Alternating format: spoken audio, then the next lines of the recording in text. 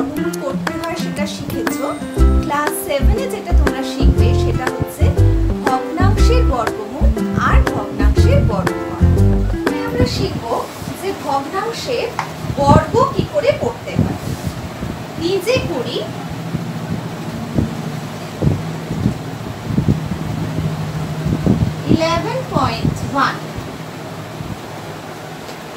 প্রথমটা দেখো, ধরো 6/7 তার whole square is equal to 6 square by 7 square. 6 square মানে আমরা জানি 36 আর 7 স্কয়ার হচ্ছে 49। আরেকটা দেখাচ্ছি 11/12 তার whole square is equal to 11 square divided by 12 square.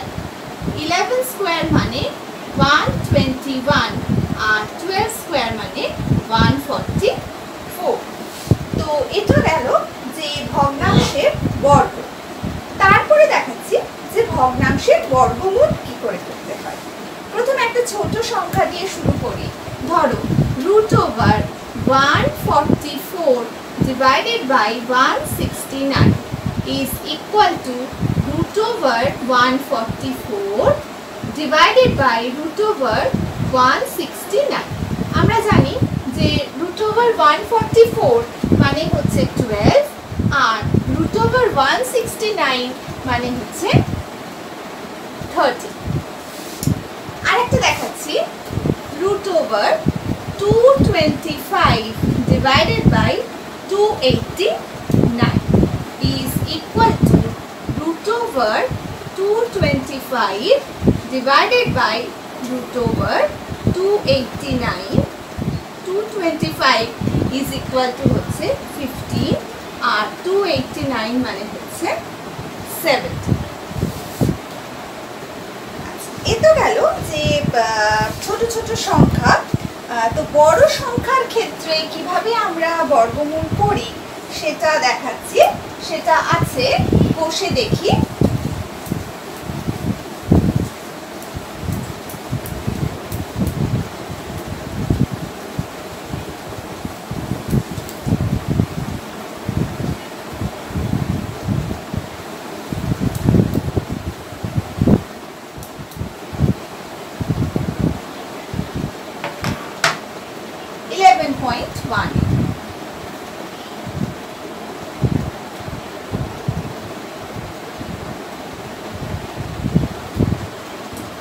প্রথম ধরো 11.1 এর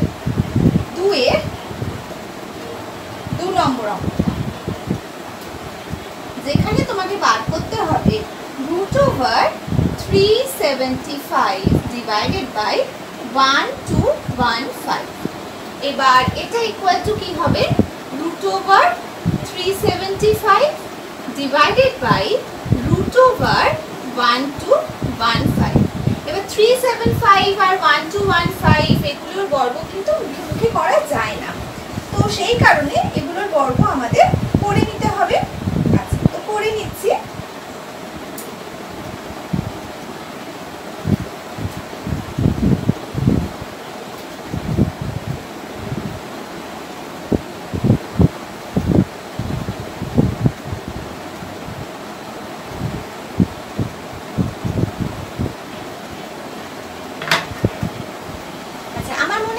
এটা আগে যদি আমরা একটু কাটাকুটি করে নিই, যেহেতু দুটোই 5-এর গুণিতক, সেই কারণে কাটাকুটি করে নিলে হয়তো জিনিসটা আরেকটু সহজ হবে, সহজভাবে করা যাবে।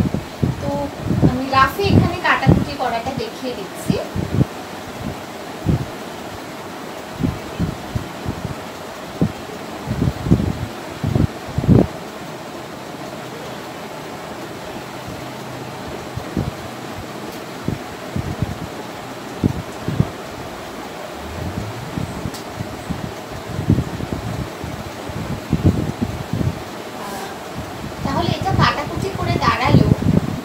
√25/81, তাহলে এটা আমাদের আলাদা করে আর করার দরকার হচ্ছে না, কারণ আমরা একটা খুব ছোট সংখ্যা পেয়ে গেছি, সেটা ইকুয়াল টু হচ্ছে 5/9।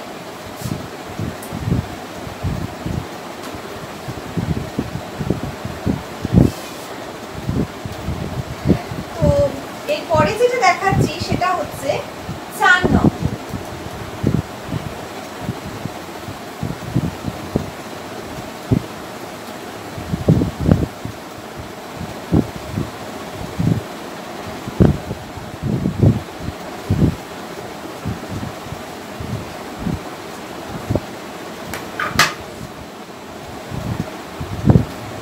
4 নম্বরে আছে হচ্ছে রুট ওভার 1/496 ডিভাইডেড বাই 729।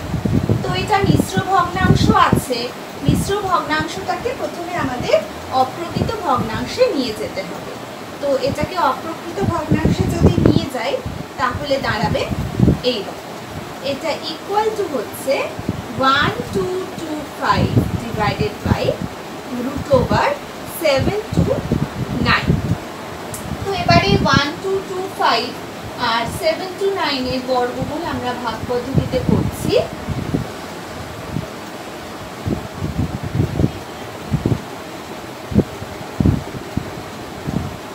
1225 এর বর্গমূল দাঁড়ালো 35। এবার 729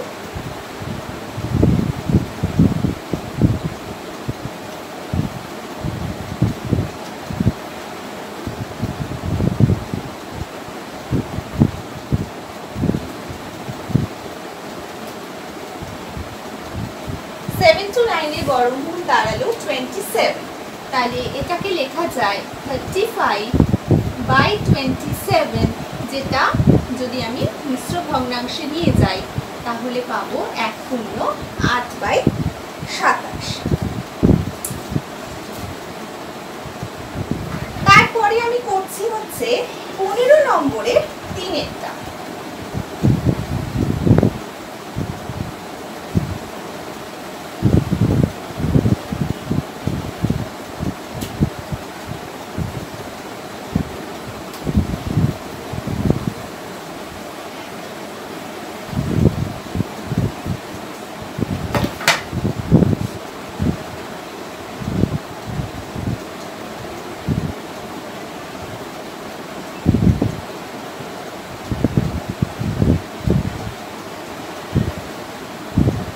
Over 1089 divided by 2025 is equal to root over 1089 by root over 2025.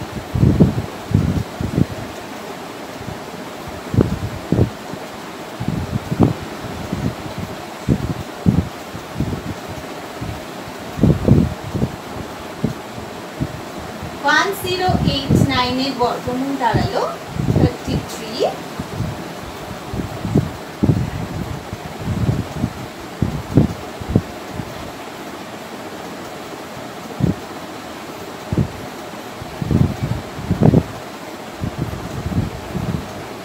আর 2025 এর বর্গমূল দাঁড়ালো 45। তার মানে 33/45। এখানে কাটাকুটি করে নিতে পারো 3 দিয়ে, তাহলে দাঁড়াবে হচ্ছে 11/15 ইজ ইকুয়াল টু লিখতে পারো 11/50। তো আশা করি তোমরা বুঝতে পারলে যে কিভাবে আমরা ভগ্নাংশের বর্গমূল করতে পারি। আমরা নেক্সট শিখব নিজে করি 11.2।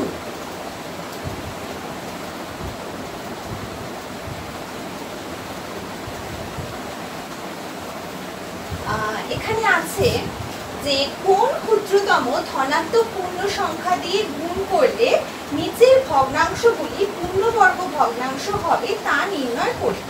অর্থাৎ যে ভগ্নাংশগুলো আছে সেগুলো কিন্তু পূর্ণবর্গ নয়।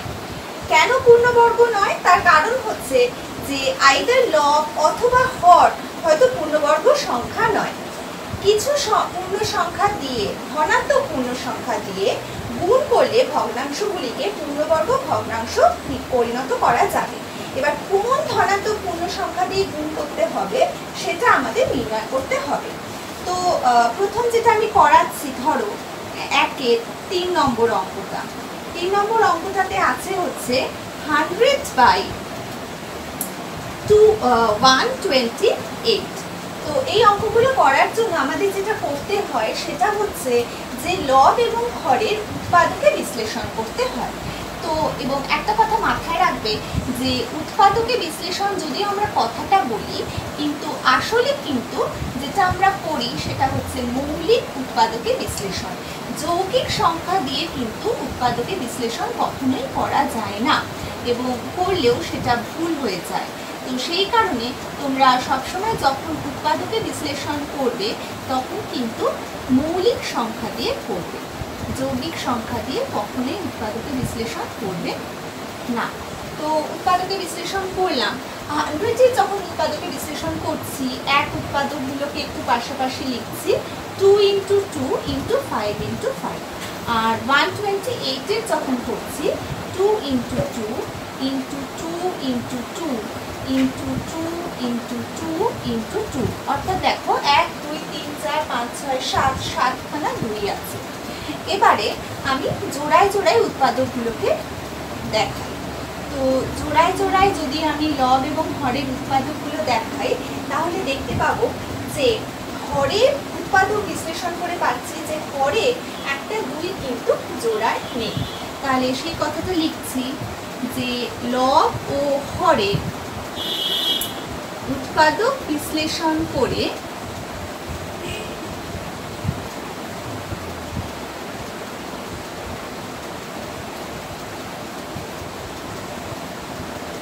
দেখা গেল হরে একটি 2 জোড়ায় নেই। সুতরাং 100/128কে 2 দিয়ে গুণ করলে গুণফল পূর্ণবর্গ ভগ্নাংশ হবে। তারপরে আসছি 2 নম্বরে। 2 নম্বরে আছে কোন ক্ষুদ্রতম ধনাত্মক পূর্ণ সংখ্যা দিয়ে ভাগ করলে নিচের ভগ্নাংশগুলি পূর্ণবর্গ ভগ্নাংশ হবে। একই রকমের অঙ্ক, যে ভগ্নাংশগুলো আছে সেই ভগ্নাংশগুলো পূর্ণবর্গ ভগ্নাংশ নয়। তো আগেরটাতে যেরকম গুণ করতে হয়েছিল এবারটাতে ভাগ করতে হবে। ভাগ করলে ভগ্নাংশটি মানে ভাগফল যেটা পাবো সেটা পূর্ণবর্গ ভগ্নাংশ হবে। তো আমি যেটা করছি সেটা হচ্ছে 2-এর 2 নম্বরটা। 2 নম্বরটা আছে 320/121। 320 প্রথমে উৎপাদকে বিশ্লেষণ করছি।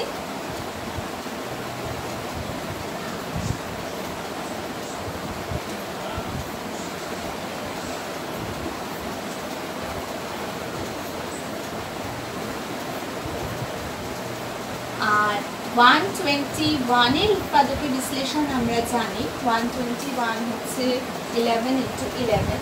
এখানে পাচ্ছি 1 2 3 4 5 6 6টা 2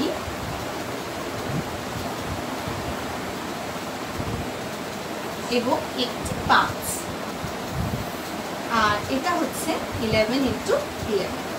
তো পেয়ার করে যদি আমরা সাজাই তাহলে দেখব যে লবটাতে একটি 5 কিন্তু জোড়ায় নেই।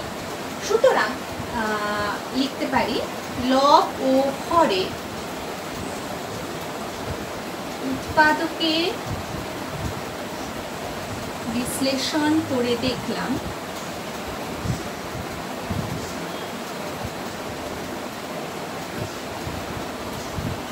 হরে একটি 5 জোড়ায় নেই। সুতরাং 320/121 121কে 5 দিয়ে ভাগ করলে ভাগফল